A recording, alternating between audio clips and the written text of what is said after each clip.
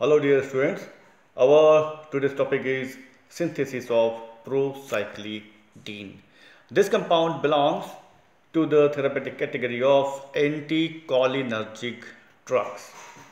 Let's look at the structure of this compound. Here you can find presence of 3 carbon chain 1, 2 and 3. On this carbon we have a hydroxyl group. So the basic functional moiety present over here is an alcohol. Though it is a 3 carbon chain, so it is derivative of propanol.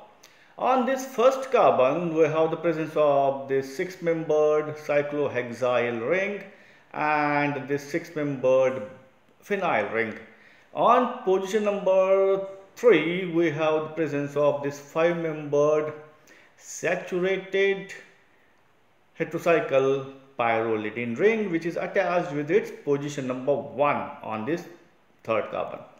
So the IUPAC name of this compound will become 1, that's on 1 cyclohexyl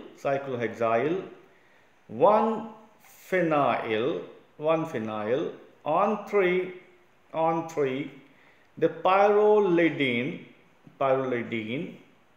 1-il and the basic moiety propane 1-ol. From the IUPAC name itself, the name procyclidine is derived. Now let's look how it is derived. From propane we have prop, from cyclo we have cycle, and from idine we have this idine. So that's why it will become procyclidine.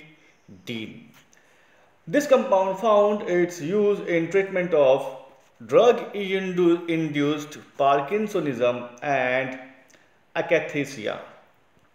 Let's look at synthesis of this compound. The synthesis starts with a 3-component reaction, a very familiar reaction known as Mannich reaction, where a ketone, formaldehyde and secondary amine condense together. In this case we started with acetophenone, formaldehyde and pyrrolidine as secondary amine. The reaction takes place in presence of a base. This base abstracts one of the proton from the alpha carbon so that it will become a carbon ion. The negatively charged carbon ion then attack on the carbonyl carbon of formaldehyde to give a nucleophilic addition product. In this case it will become hydroxymethyl derivative, which is then attacked by the amino group of pyrrolidine. This amino group attack on this carbon.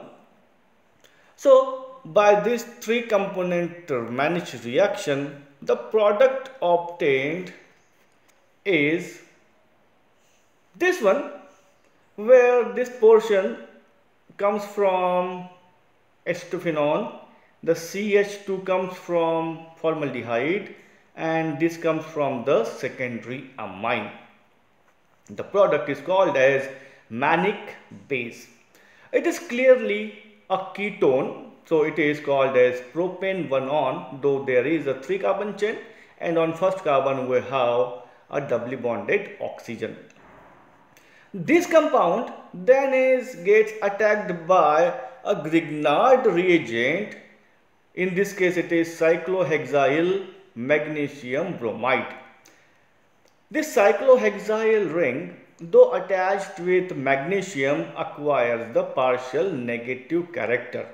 So this attack on this carbonyl carbon to give a nucleophilic addition reaction.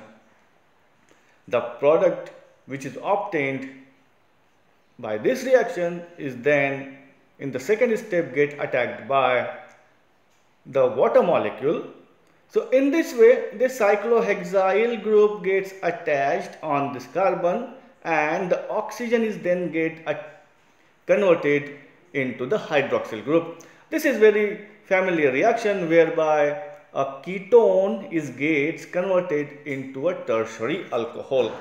So the product obtained in this case is this one, which is our target molecule, procyclidine.